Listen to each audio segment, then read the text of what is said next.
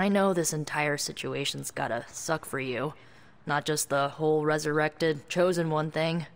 I get why facing Lilith won't be easy. I was 15 when I found out my mother was capital E evil.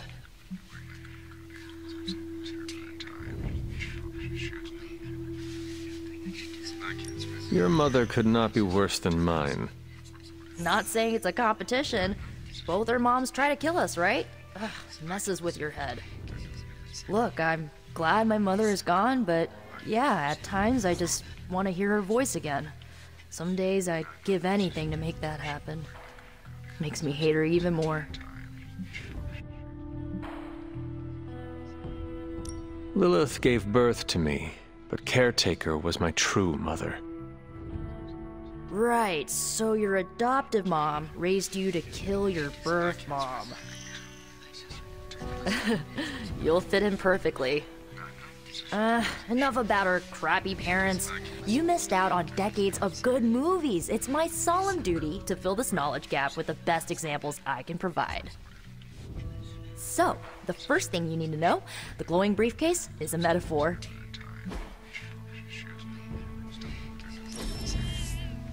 I won't forget it. So, what did you think of the movie?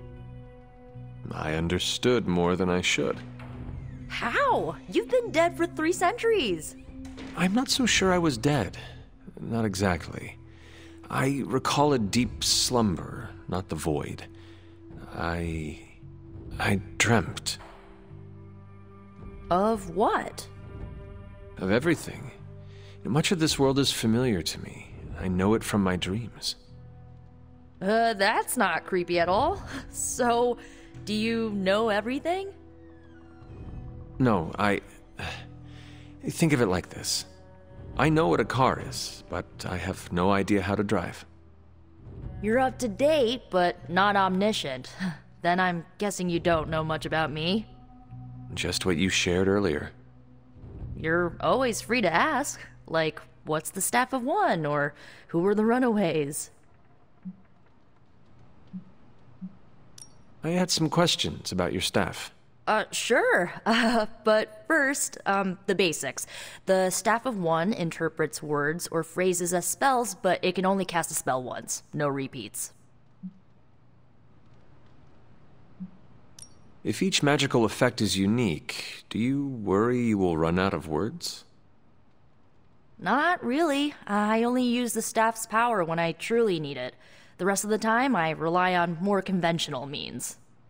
Like, you know, magic.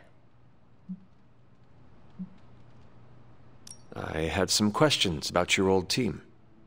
The runaways? Sure thing. Were you all heroes who banded together?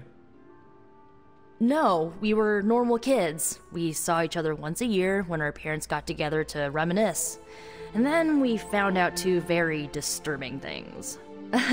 First, our parents were supervillains who sacrificed children to evil gods. Second, each of us had some sort of powerful birthright. Our parents wanted us to follow in their footsteps. What did you do?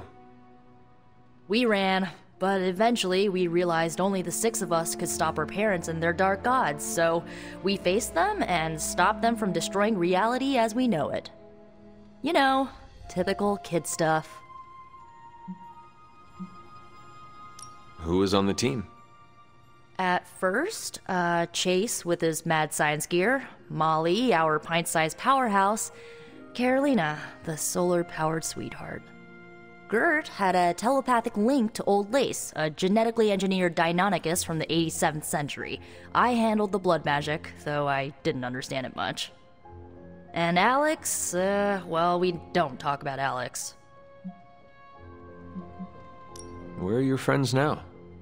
Molly attends Xavier's School for Gifted Youngsters. Carolina left Earth to marry alien nobility. Gert, she didn't make it. After Gert passed, Chase and I had a falling out.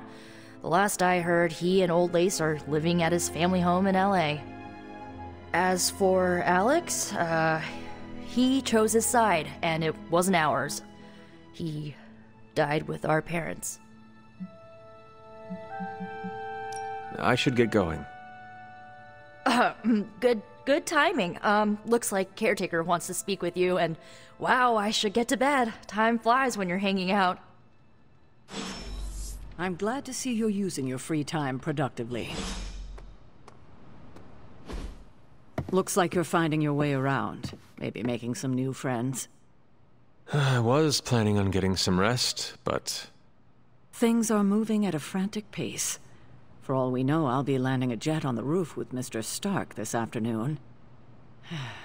Not quite like it was in the good old days. I remember many sleepless nights and blood-soaked days. Always on the hunt.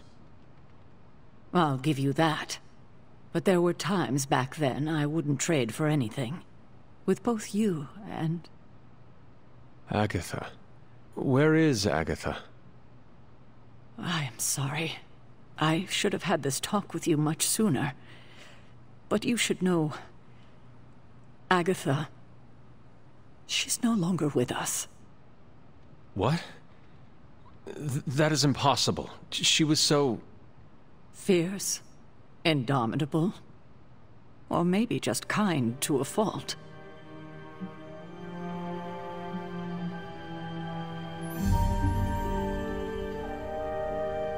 Agatha's power... How could she be... gone? She put her trust in the wrong person. Agatha died in an accident caused by her protege, Wanda Maximoff, the Scarlet Witch. The Midnight Sun's latest recruit, a powerful spellcaster in her own right. Perhaps the most powerful Agatha and I had ever seen. Wanda's abilities were growing. Too quickly for my liking. Agatha was determined to help her control them. I tried to caution her, but she would not listen. There was an incident. An accident, I'm sure, but... Agatha was killed. Yes, incinerated in an instant. Not even ash to remember her by. The others were heartbroken, as was I. But I also saw the danger, the threat, if Wanda's powers were left unchecked. So I did what needed to be done. I sent Wanda away, to the Sanctum Sanctorum, to study under Dr. Strange. I know the others still harbor a great deal of resentment towards me for it.